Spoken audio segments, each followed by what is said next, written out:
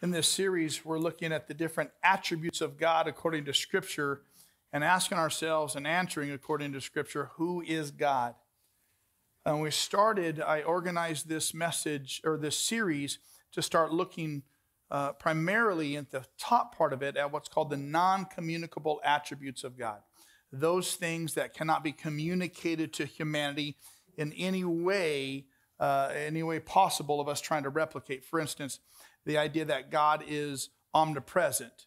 God is everywhere at all times. There's no way we can approximate that. The idea that God is all-powerful.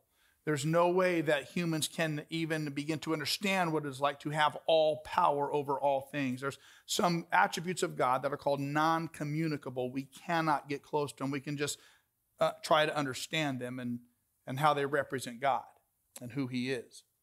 But then there's this other set of attributes of God that are called the communicable attributes, those things that we can understand and then try to emulate, though minimally. For instance, we can understand God is merciful because we can understand what it is to be merciful. We understand that God is love because we have felt and given and received love. So there are some attributes that are communicable. We can understand them and they can be communicated to us in a way that we could even minimally at least represent. And so we've made that transition in this study now. So we're looking at the communicable attributes of God, those things that we can start to get a handle on and start to, as we grow in Christ's likeness, begin to emulate. And so this morning we're going to look at this idea of truth, that God is truth. We can understand that. We can start to try to emulate that idea of knowing truth, understanding truth, and living in truth. So as we set this up, let me just ask this question. Is it ever okay not to tell the whole truth?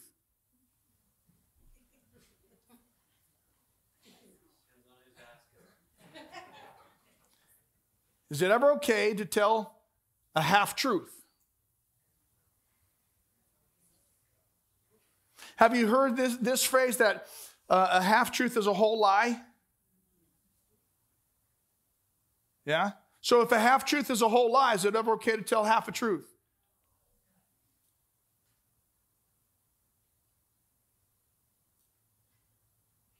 You're so non-committal right now. Like there's no conviction in your soul about this right now. Should you tell a half-truth? No. Should you tell a half-truth? Yeah. Well, I don't know. Is half-truth a whole lie? I think it might be. Is it okay to tell a lie? No. You're so make a decision one way or the other. Like if you're going to be wrong, at least be confident in your wrongness. Like make a decision. We tell people football all the time, if you're going to mess up full speed. You understand what I'm saying? So have a backbone right now. Is it okay to tell half a truth? Yes. No? Yes? Just sure make my belly look fat? No, your gut makes your belly look fat. Like, how about the G's? Make my hips look fat? No, your hips make your hips look fat. It's just like you're a newborn. It's so cute. No, it's really not. It's a newborn.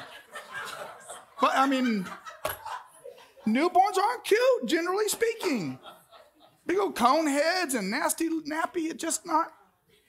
I mean, but what do we say? No, this sure doesn't make your gut look fat. You look in great shape. No, your hips are fantastic. No, your baby's super cute. Is that a lie or not? Again, no commitment out of you whatsoever. So here's the thing.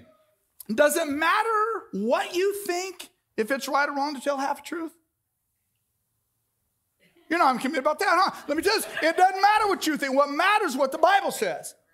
Okay, so I don't care necessarily what you think about a half-truth, a whole truth, a half-lie. Doesn't matter. What I want to know is why do you say that? Because it's got to be based in Scripture. So let me give you a Bible.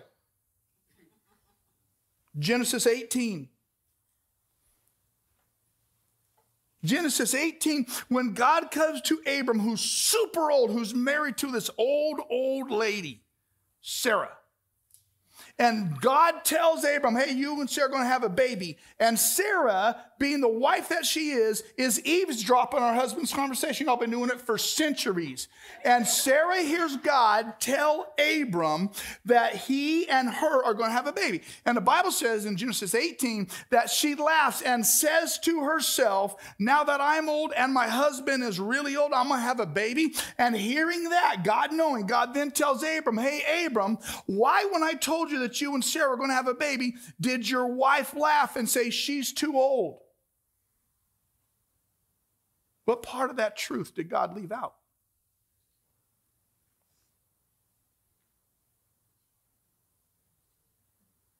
God left out the truth of what Sarah said when Sarah said that her husband was too old also. God didn't pass that truth on.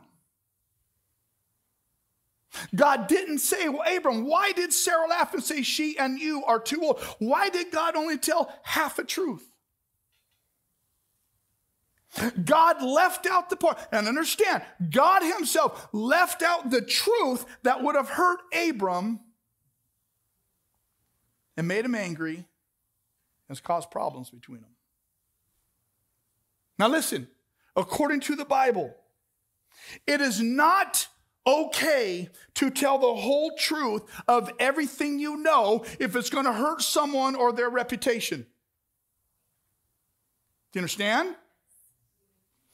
If you follow the example of God as a Christ follower, Christ followers are not allowed, according to God's own example, to pass on critical comments and information about other people. You are not allowed to tell everything you know about somebody else.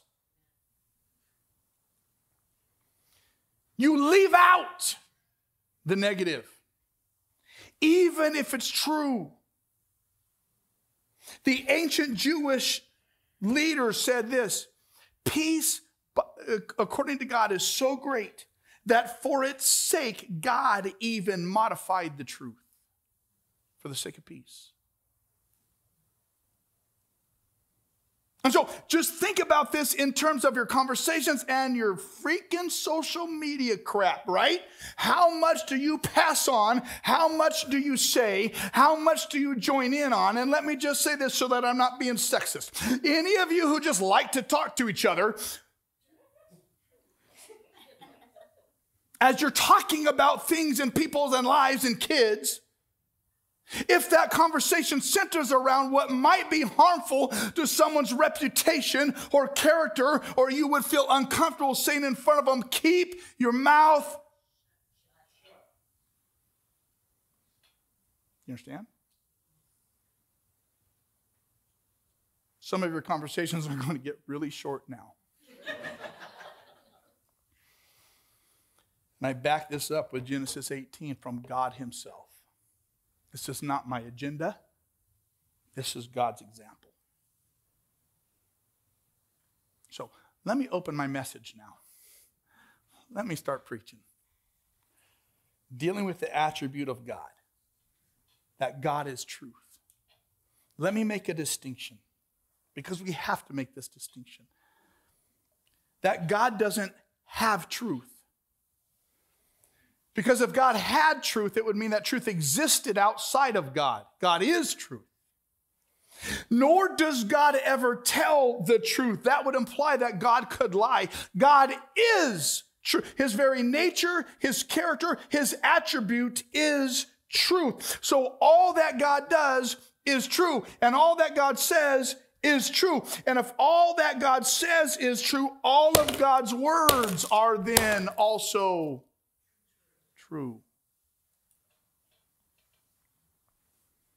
And so because God is truth, we would be very wise to find out what God has said, how God thinks, and what God does, and stand on the conviction of that truth without complaint and without apology. God's word is true. My strong suggestion is to count on it, build your life on it, and remember Psalm 119, 160. All your words are true. All your righteous laws are eternal. Imagine for one moment if we agreed to live as if, in fact, all his words were true. Just imagine for a moment if we really live like. You know what the definition of faith is? The definition of faith is acting like God's telling the truth. That's the definition of faith. Jesus talked about the truth of God's word. In John 17:17, Jesus said, sanctify them, means make them holy and set apart by the truth. And then he defined, your word is truth. Set them apart and make them sanctified. Let them live according to truth. And by the way, in case you missed it, my word, God says, is true. Last week we talked about the idea of being sanctified and set apart. The way that we're sanctified and set apart, declared holy, is by living by the truth of God's word. God wanted us to know the truth so much that God had truth come and live on earth in our midst. His name was Jesus. He was the word, and he became flesh and dwelt among us. Jesus said of himself in John 18, the reason I was born, the reason I came to earth, into the world, is to testify to what? To truth. Everyone who's on the side of truth listens, Jesus says, to me. Jesus is the living word of God, and he is true. The Bible is the written word of God, and it is true. Now watch this. In John 14:6, Jesus answered, I am the way. I'm not a way. I'm not a good way. I'm not the best way. I am the way, and I am the truth. I'm not a truth. I'm not my truth. I am the truth, and I am the life. No one comes to the Father except through me, the truth. Jesus, who is truth, then defined and clarified and affirmed that the Bible itself is true. Jesus affirmed the inerrancy and infallibility even of the Old Testament. The inerrancy, that means it doesn't have any errors. The word infallible means it's not capable of having errors. Jesus said in Matthew 5 about the Old Testament, for truly I tell you, until heaven and earth disappear, not the smallest letter nor the least stroke of a pen will by any means disappear from the law, the Old Testament, until everything is accomplished. He said this, that the Old Testament is so true and so valid and so reliable and so credible that if any part of it were false, it would fall away and it ain't going nowhere. It's truth. Jesus then went a step further in John 15 and said, when the advocate comes, the advocate is the Holy Spirit. The Holy Spirit is our advocate for those who have a relationship with Christ. The Holy Spirit advocates on our behalf day and night before the throne of the Father. When the advocate, who is the Holy Spirit, comes, whom I will send to you from the Father, the Spirit of what? The Spirit of truth, who goes out from the Father. He will testify about whom? About Jesus himself, because the Spirit of truth testifies to the truth, which is Christ. Jesus not only affirms the validity and the credibility and the truth and inerrancy of the Old Testament, Jesus also promises the inspiration of the New Testament through the Holy Spirit, and it's all about him. He's truth, and his words are true. You follow me so far? If you're still thinking, I don't know, though, because there's a lot of stuff in here that's really old. I don't know if this stuff is really true. I don't know if I can really believe it. I don't know. Let me just share with you this. If you need proof of the validity and the historicity of the Bible, just match it up against other ancient documents that there's no one in the world who question both the validity, the truthfulness, and the authenticity of these ancient works. Just consider for a moment. You need proof? Well, listen. Way over on the left, the works, these ancient works. Most of you can't even pronounce these things, let alone have any idea what they are. But just understand this. Written way a long time ago, between the time when they were written to their earliest surviving copy. So the time between they were written and their copy, anywhere from 900 years to 1100 years. I'm sorry, that's when the first copy was written. So the gap between the first writing and the earliest surviving copy is anywhere from 900 years to 1300 years. The gap between the first manuscript and the earliest surviving copy of that manuscript. Do you understand that? 900 years to 1300 years, the gap between them. And of those copies, there's anywhere from 8 to maybe 20 copies at best. Nobody would question the validity or the historicity or the authenticity of those ancient manuscripts. Compare that to the New Testament alone. The New Testament, written between 40 to 180, somewhere in there. The earliest surviving copy was we have from AD 130. There's only 300, The earliest surviving copy we have is at 30 AD, 130 AD. That we have the earliest surviving remnant of a copy from 130 AD. The gap between the first writing and all these other manuscripts we have is at best 300 years. Compare 300 years to 900. Compare 300 years to 1,300 years. The Bible blows every other manuscript out of the water.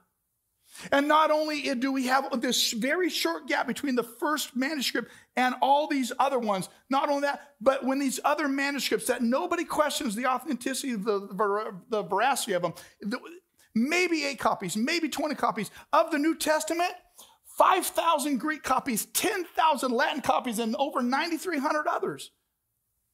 Why do people choose to not believe the historicity and the validity of the New Testament? Why do people look at this book and think, well, I don't know if I can believe everything in there. It's so old. Nobody questions the validity of all these other ancient manuscripts. Why do they question the validity of Scripture? Do you know why? Because the Bible claims truth. And that's so hard for people to accept these days. There's no other ancient work that we have that comes close to the historicity, the validity, the authenticity of its manuscript compared to what we have in the New Testament. Do you understand? Now, that doesn't make me believe the Bible anymore. It just proves why I believe it. It proves, once again, just another layer. You can't prove to me that the Bible is not true and accurate. So the issue is not, is God's word true? At any level you look at it, even historically, archaeology, in every area you look at it, you can't, it's not an issue of, is the Bible true anymore? The issue is, will I submit to the truth of the Bible? That's the issue. You understand? You understand? So last week we looked at the idea that God's holy.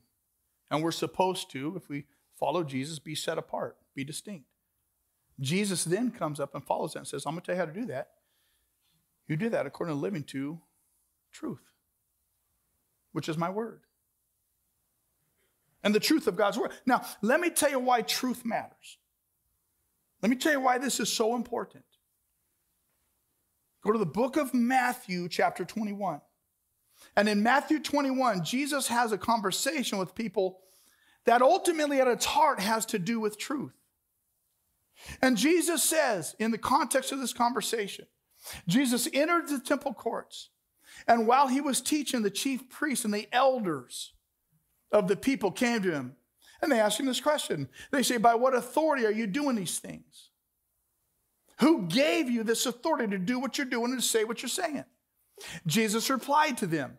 And he said, I'm going to ask you a question. I love the way Jesus responds to people. He doesn't just answer any question they ask. He asks them a question. Well, let me ask you a question. He says, if you answer me, I'll tell you about what authority I'm doing this stuff. So here's my question. You ready? And they're like, yeah, we're ready. Go ahead, Jesus. And he says, John's baptism. You know, John the Baptist, the guy who was baptizing people in the Jordan River. He said, that guy. His baptism, where'd it come from? Was it from heaven or was it of human origin? Just tell me the truth. What about his authority? Well, they discussed it among themselves, and they're like, oh, I don't know. So they start talking, okay, if we say it's from heaven, he's going to ask us, how come we didn't believe him? But if we say it's just from human origin, we're afraid of getting canceled.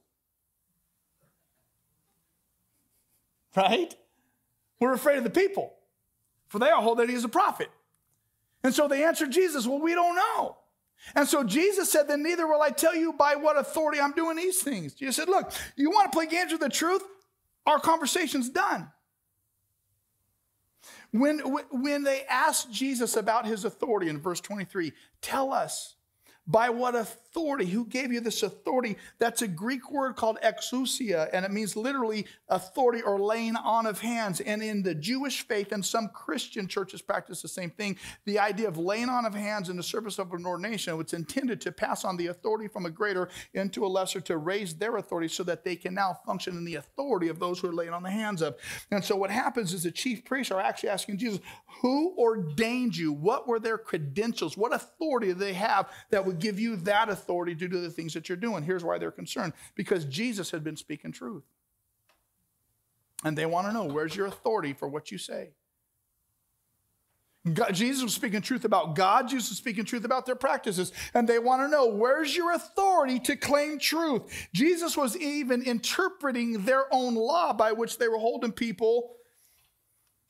See, the mere teachers of law in Jesus' day, the scribes were not allowed to make new interpretations, nor were they allowed to make legal judgments. They were only given authority to simply explain what the law says, but not to make interpretations about it. Only the priests and the Pharisees could make interpretations and interpret law. Jesus comes into that environment and he starts to reinterpret law. He says, you've heard it said, but I say. You've heard it said, don't commit murder. I say, don't hate your brother in your heart. You've heard it say, don't commit adultery. I say, don't lust after a woman. You've heard it said, but I starts interpreting law. Not only that, he explains the law of Moses by which they thought they had a corner on. Not only that, he rides into Jerusalem as a king. And not only that, he disrupted the temple proceedings and disrupted their money changing. And he claims to teach with authority as one with truth. And they say, Jesus, if you're going to claim authority, where's your truth? If you're going to claim truth, where's your authority? We got to see it.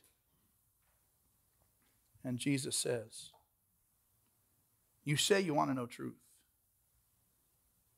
but you play games with it. They say they want to know the truth behind Jesus' words, but they play games with it. Verses 24 and 25. I'm going to ask you a question. Where's John's baptism come from? What's the truth behind his authority? Did it come from God, or was it human origin? Jesus makes them confront truth. He makes them come to terms with the truth. In other words, he says, this guy who was baptized, he baptized me. Where did his authority come from? Tell me the truth. Jesus gave them the opportunity to accept, to know, to confess, to verbalize, to acknowledge truth. And what was their response? But we don't know. They start doing the mental gymnastics in their head. If we say this, then this. If we say this, then this. If we admit the truth was from God, there's authority for us from God, then we stand in error and we cancel our own authority. But if we say what we want to say, that we don't believe his authority was from God, then we get canceled. Here's the deal. Cancel culture has been around a long time.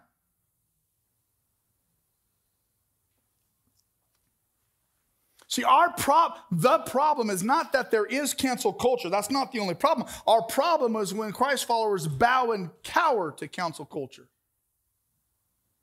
and start playing games with truth. This is why the acknowledgement, the understanding, the adherence to it is so important. This is why, right here. Jesus asked them, identify truth. They want to play games with it. What was Jesus' response? I'm done with you. I'm done. You and I are not going to have a conversation anymore. You want to play with truth? I am the truth. You going to play with me? We're done. Here's what happens when we start playing games with the truth. Jesus won't interact with those who play games with it. Do you understand?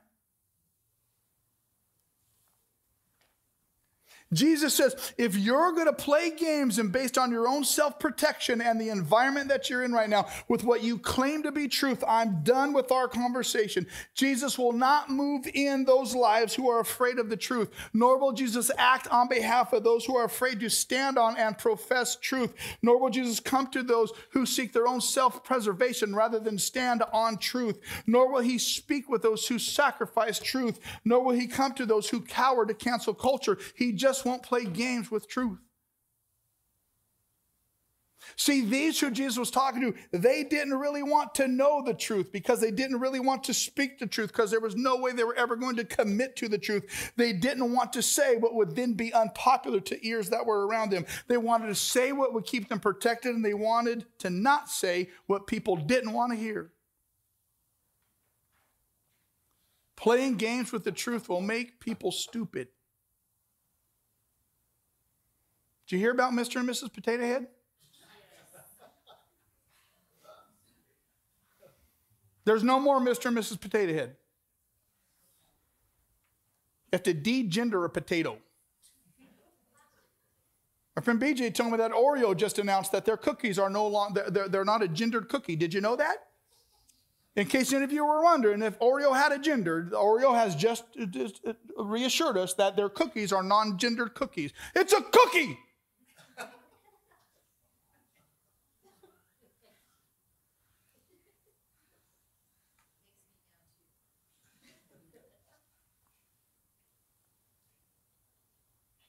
How much do you want to redefine? There's truth. It is about time that a few people at least acknowledge and accept truth, not your truth, not my truth, but truth as revealed in Bible. See, we're in a time now where truth is not popular. Not only is truth no longer popular, truth has become non-existent. See, we moved from a couple generations ago when there was truth. There was right and there was wrong, and there was truth and there was falsehood.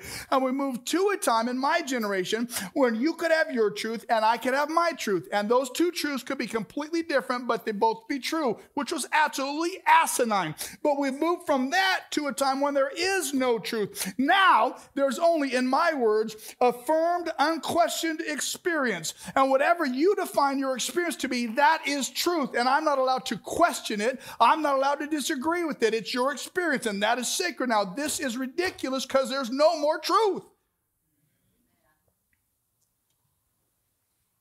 And the result is, in this culture, if my truth doesn't fit hand in glove with the culture, I get canceled. Well, too freaking bad. I don't care. Because there has to be truth. Because in the absence of truth, there's chaos. Now, this is really important here. Why this issue of truth is, if we won't deal with truth, Christ will not deal with us. Because he is truth. And once we make truth relative, we have then made Jesus relative. And Jesus is anything but relative and optionally important. So if you claim Christ, and if you don't be here, just consider this stuff. Just listen. Keep considering it. Watch the way of Christ followers and see if it doesn't make sense. But if you claim Christ, as a Christ follower, we cannot give in to relativism. There are objective, binding moral standards that do not change regardless of culture. And if you are a Christ follower, you cannot give in to cancel culture when it comes to truth. Cancel culture will always silence the shout of God. Here's the reality. I've already been canceled by my own sin. I've disqualified myself because of my sin. Sin has already canceled every person. But the honest truth is the church should be the place for all of us who have already been canceled because of our own sin. Do you understand? If I've canceled myself because of my own sin, I don't care what anybody else says about me, because I've canceled myself because of my sin, and God has uncanceled me because of his mercy and grace. That's the glorious thing about the truth of who God is. Though sin has canceled us all, I thank God for his mercy and grace, because that has uncanceled what I have previously canceled. Because without God's mercy and grace, I stand condemned and canceled already. But the truth of God is that he loved me so much that he uncanceled my cancellation. You understand? Flipside ought to call ourselves the Church of the Canceled.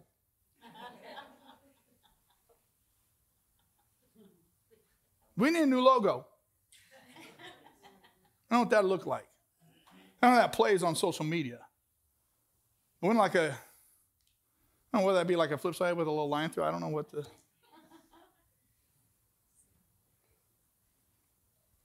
You've already been canceled because of your sin. And praise God, because of his mercy and grace, he's willing to uncancel you. So it doesn't matter what anybody else says.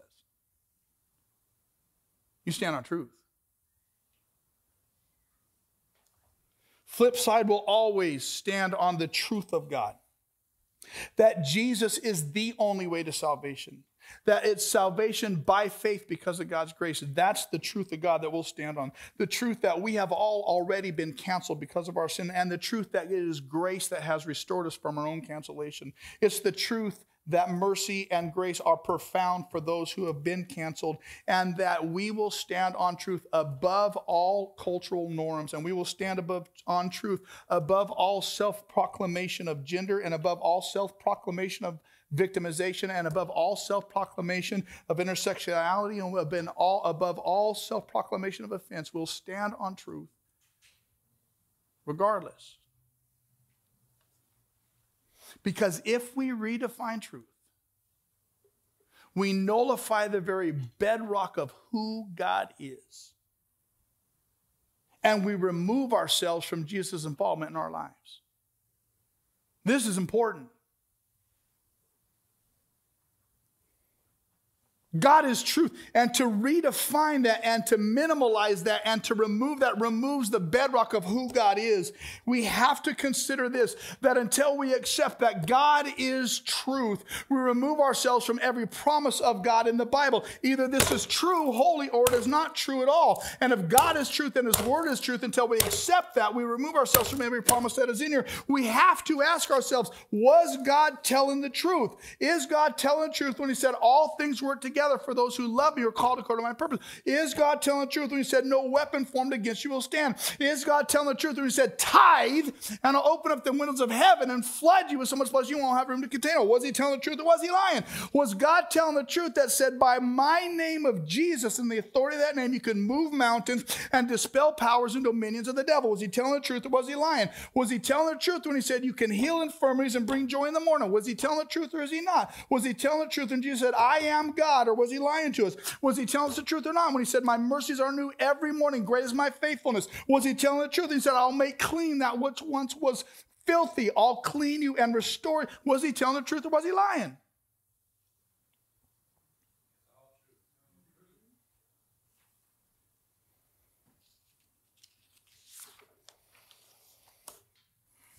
There's sometimes when I get a little bit worked up about the Bible, about my God. This is why it's so important. Listen, if you have children, they are not going to get truth anywhere but from here out of your mouth. They're not going to get it anywhere else. And these kids are growing up in a world that has relativized truth, so truth doesn't exist anymore. And once that happens, God doesn't exist anymore. Mom, dad, grandma, grandpa.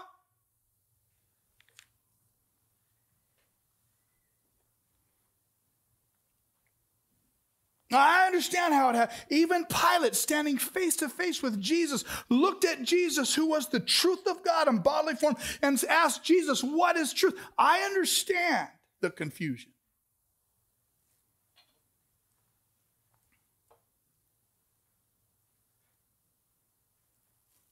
Here's my suggestion between now and Easter.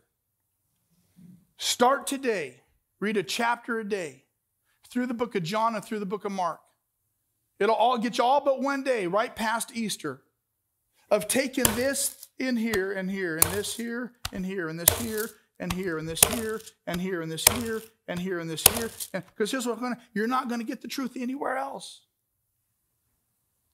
I understand why people are so confused. They get truth from CNN and from Fox News. They're so confusing. Just dumbs everybody down. And then when you know what to believe, you go to social media and get truth from there. Oh my gosh, that's asinine. There's truth. God is true. His word is true. Here's the deal.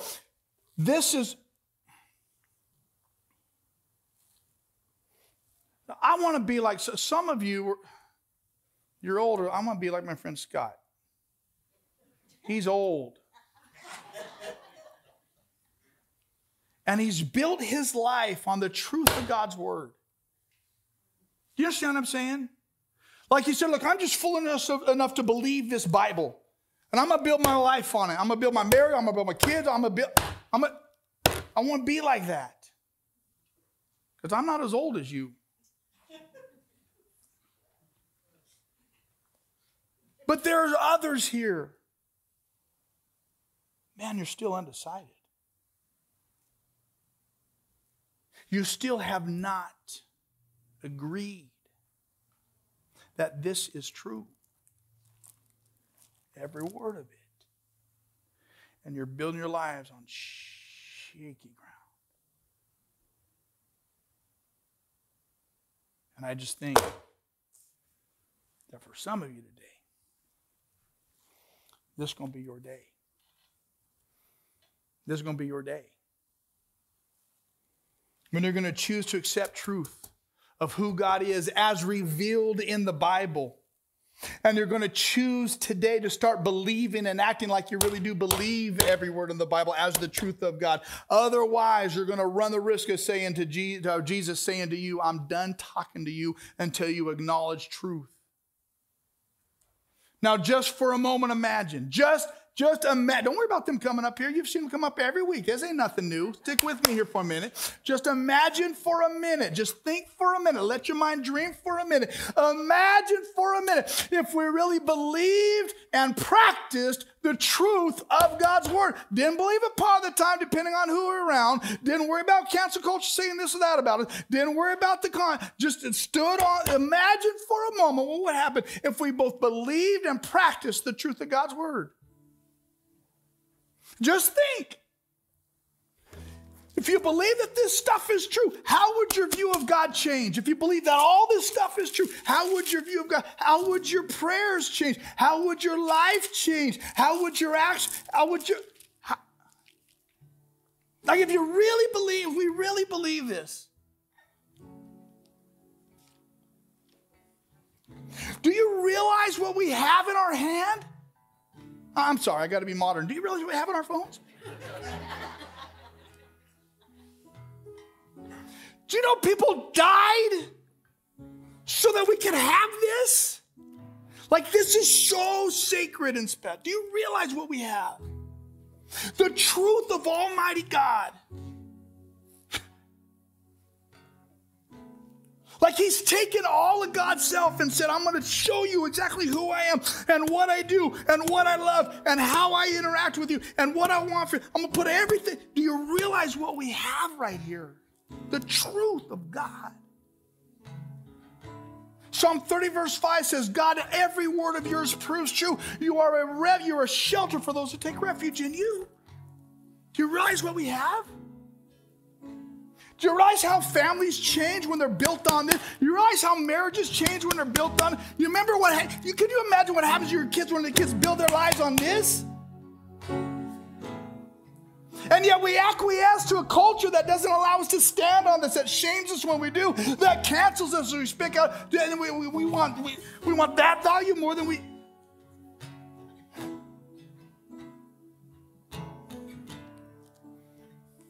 The implications are profound.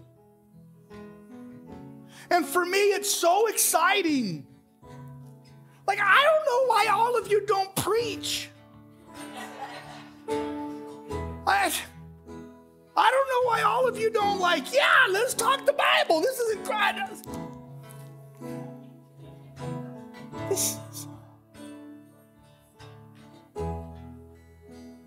I don't know if I'm doing a good job communicating to you what it is we have and what happens. Most of us have tried to build our lives on something other than this. You know the results. You know why you've had those results? Because it's built on lies.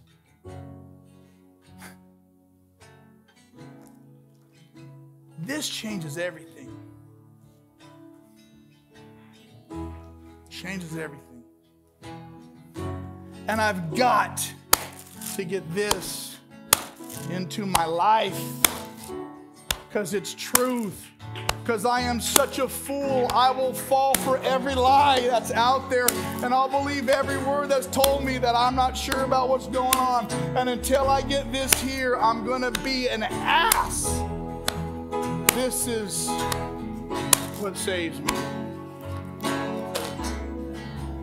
God, you told us in Proverbs 30, verse 5, that every word of yours proves true, and that you are a shield and a shelter for those of us who take refuge in you. And there are some who this day who will choose in this moment to build their lives on the truth of your word. Do exactly what you said you would do in your word, that you will prove every word of it true. And as we rely on this as the truth of our lives, be our shelter because you are our refuge. You have to do it because your word is true and we stand on it.